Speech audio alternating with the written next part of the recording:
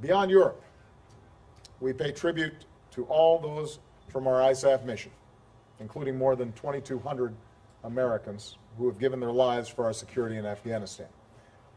NATO's combat mission ends in 3 months, and we are prepared to transition to a new mission focused on training, advising, and assisting Afghan security forces. Both presidential candidates have pledged to sign the bilateral security agreement that would be the foundation of our continued cooperation.